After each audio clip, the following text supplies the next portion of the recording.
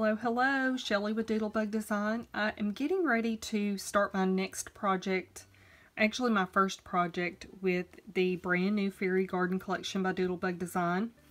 And I have been on a smash book streak here lately, so with this, I thought it'd be really cute to do just a little mini smash book, okay? This is a kind of going back to some others that I did where you just use all paper. You don't really use any kind of a cover other than maybe a heavier paper or cardstock paper. So I'm going to be using the 6x6 paper pad with this. I think the Spring Assortment card and envelope pack. All of this you can pick up at scrapbooks.com, cherryontop.com, and then several other places online too. So you can just do a quick search on that. You can go to the Doodlebug website and look there as well to look at all the products. So here I have just broken apart all of the envelopes and the cards that come in that pack. There are 12. So there are actually 12 pieces. So there's 6 cards and 6 envelopes. Okay, they match just beautifully with the collection that we're going to use. Minus the purple, the lavender color's not in there, but that's okay. So first thing I'm going to do is start arranging these to think of a good pattern design with color and size as we kind of walk through the different pages. So my idea for this was to maybe do an envelope, a card, envelope, card, kind of in that fashion, and then alternating colors as we go. So as we start to stack all of these together, I really think this would make a cute cover for the book. Okay, so I may kind of make that the first page, and then we'll want to kind of go to a different color, so maybe the green, and let's use the envelope for that. And we're going to modify all of these so that you could also maybe make this, if you wanted to turn it the other way and make it into a pocket, you could definitely do that. Maybe a pocket going that way. So I may try to do that. Okay.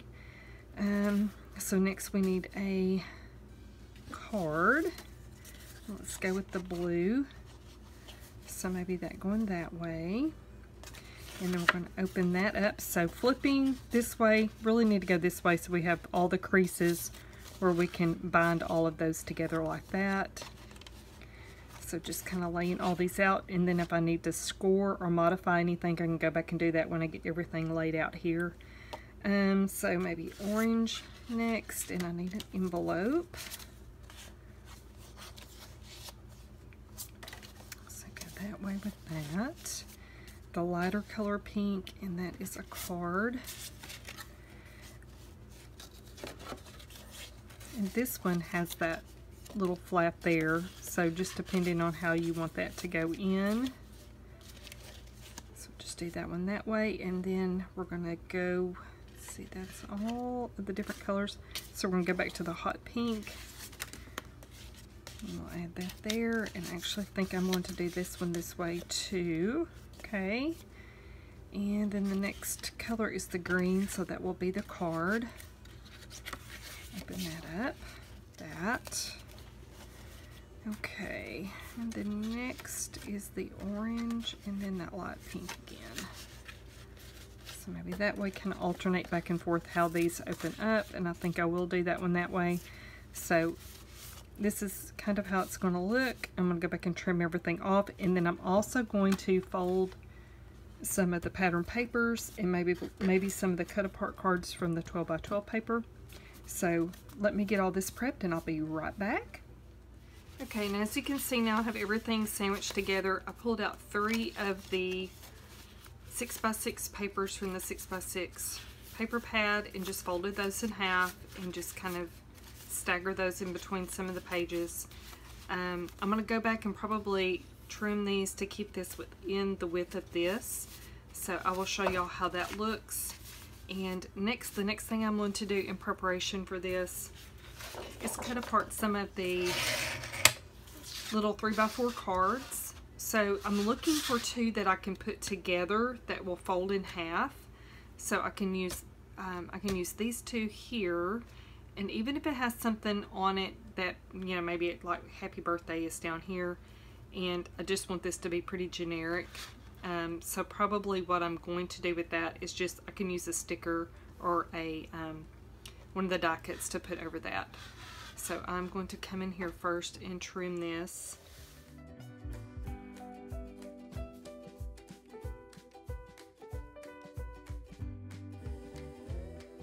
Okay, so I made that cut there, so I will use these two cards and then just fold this in half. And then that will make another little insert here that we can sandwich in between the pages. And I'm just going to kind of move in between maybe a couple of the cards that don't have one of the pattern papers in between. And then you'll just start sandwiching everything together, moving things around, trimming things up. And then when we come back, I'm going to show you how I've trimmed everything down, made the pockets, and bind all of this together. And then we'll walk through all the embellishments and things that I've added to that. So we'll be back and continue with that. Okay, let me show y'all one of these pockets right quick and how I did, one of the envelopes that I'm making into a pocket, okay? This is the one that you could have it this way in the book using the natural crease of the envelope as where you would place it in the sandwich part, the crease part.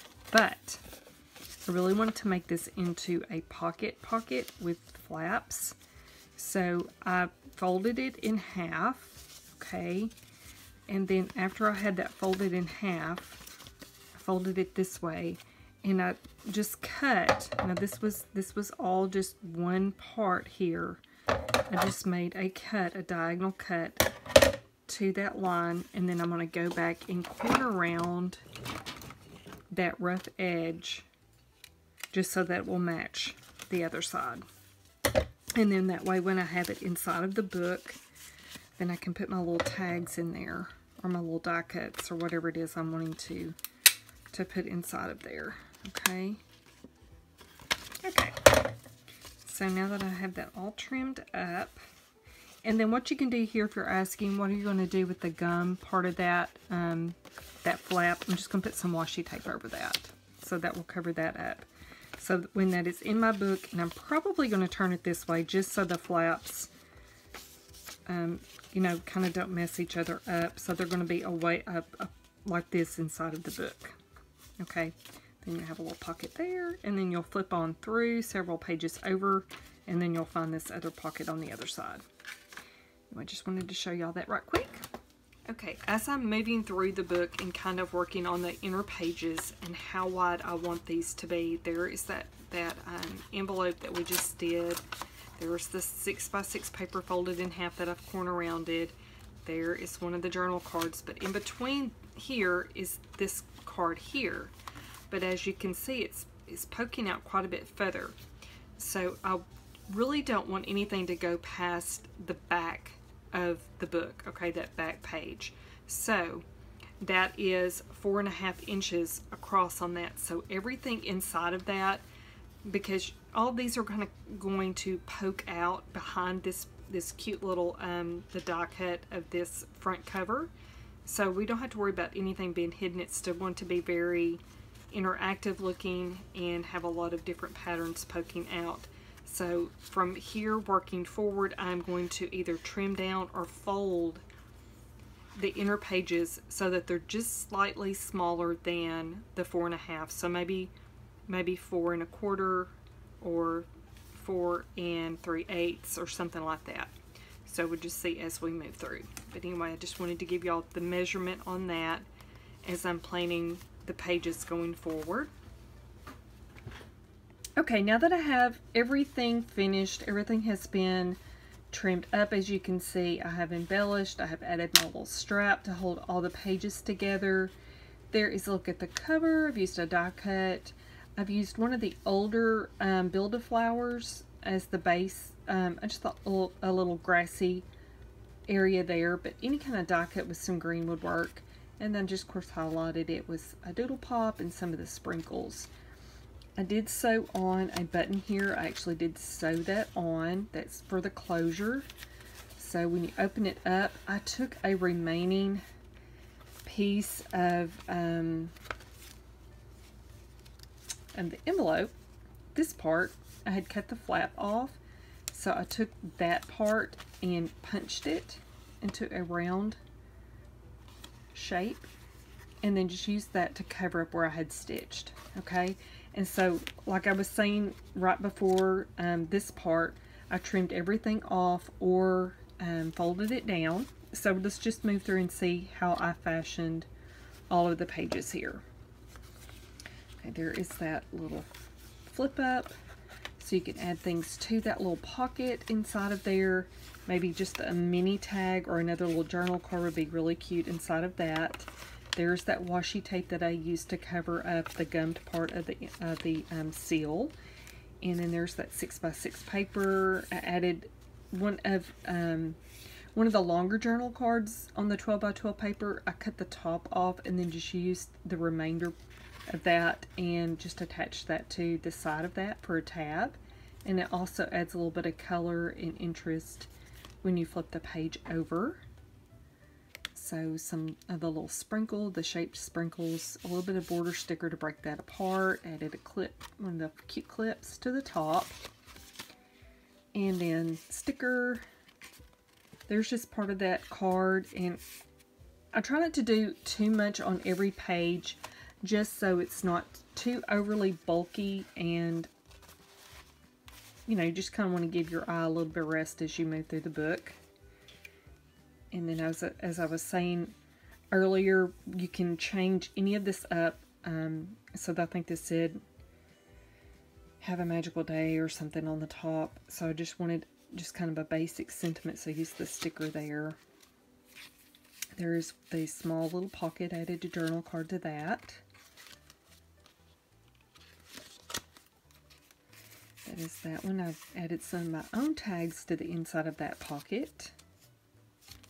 This is one of the longer journal cards, as I was saying, that I used on that tab. But this one I kept whole, and I just folded it in half. And then just used one of the cute clips to keep it closed. And then you can also pop a picture or something underneath there. Used a lot of the washi tape just to give a little bit of pattern and color where I didn't really want to add too much embellishments. And here I just used a sticker to cover up the original sentiment that was under that. There is that long pocket. See how I left that long envelope and then just added some washi tape there.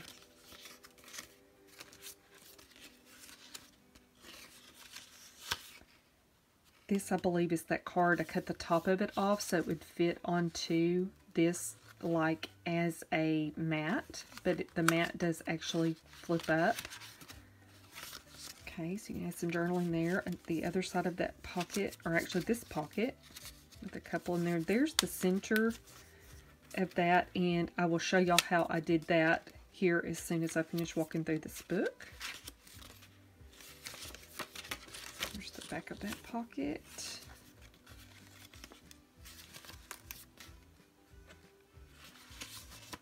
And this was one of the longer die cuts, kind of that garland, and I just took the piece and just halved it around.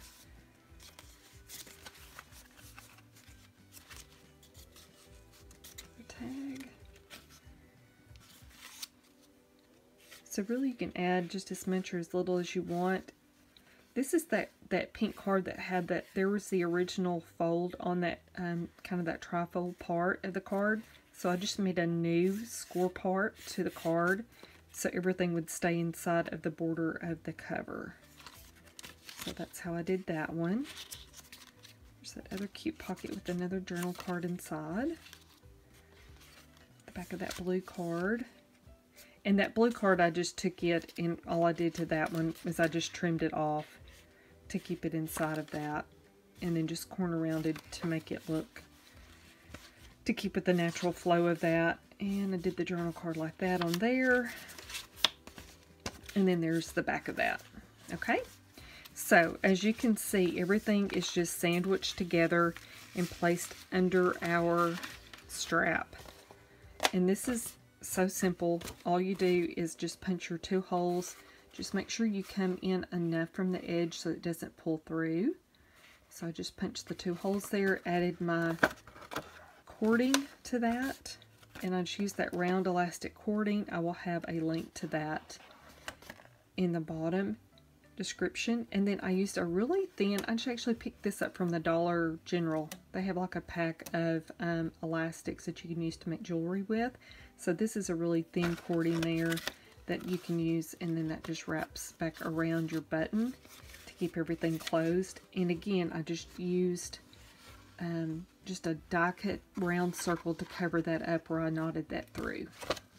Okay, so then everything, when it's all stacked together like this, just slides back underneath the elastic.